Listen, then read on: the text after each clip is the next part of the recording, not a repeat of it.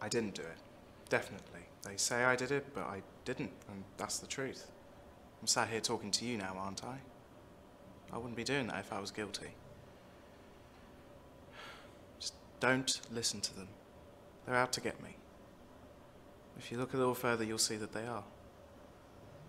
They think this is fine. They think that me sat here talking to you now is fine, but it's not. I'm scared. This is all new to me. I've never been in this situation before, and I've been worrying sick about all of this because I didn't do it.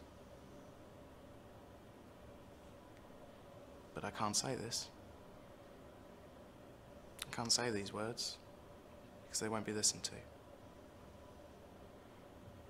So I'll stay quiet.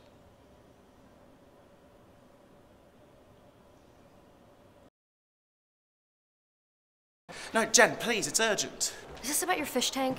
Because I swear all the fish were dead before I knocked it over. What?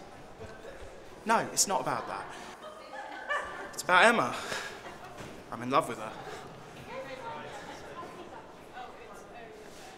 So that's it? That's your big news?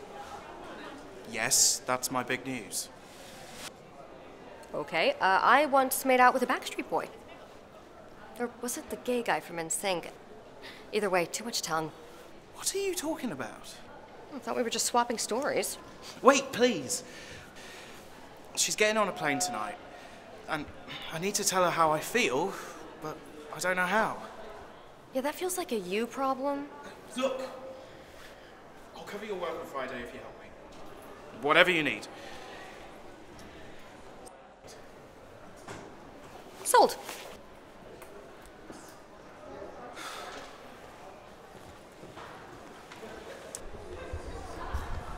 Tell Auntie Jen all about it.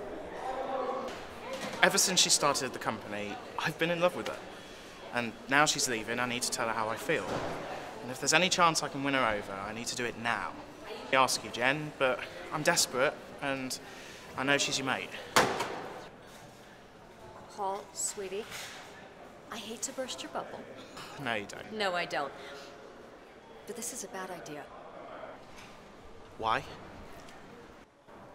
Paul, you and Emma, that's never gonna happen.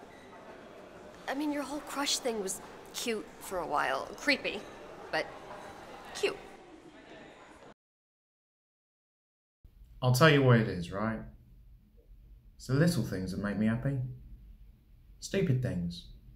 Like, you know, for example, I hate my job. I hate it. I wake up in the morning and I feel sick about my life.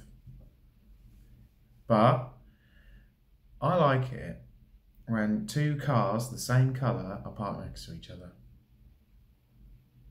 I like smoking cigarettes on cold days. I like it when someone makes me a cup of tea, just the way I like it, without me having to ask. I like it when Sally laughs with her mouth full. I like quiz shows. I like that elephants bury their dead. I'll never be anybody's fucking hero, right? I'll never be celebrated, and I'll never look in the mirror and think, oh, that's right, hotshot, you're the fucking man. But I like listening to the radio. And fuck it. I like it when Sally's brother invites me around to watch the rugby, even though I fucking hate watching the rugby. But it shows he's trying. Do you know what I mean? Do you? Do you know what I mean?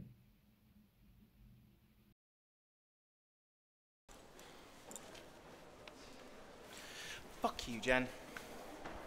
I've been wanting to say this for a while now, but fuck you. Excuse me? I come here with no other options, and this is how you behave. You insult me and tell me that I need to be giving up on love.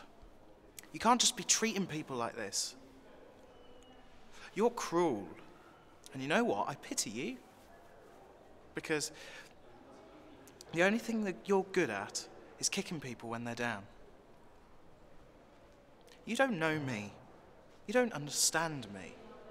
You can never understand me because you don't know what it's like to be rejected by every single girl that I've ever loved. How much I want a beautiful, happy lady to share my life with. I'm sick of feeling like this, Jen. I'm empty and cold. So, thanks a lot.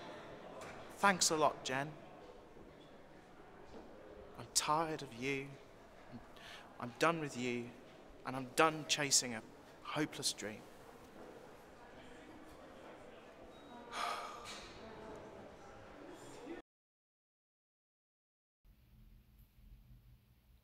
Your Grace shall pardon me. I will not back.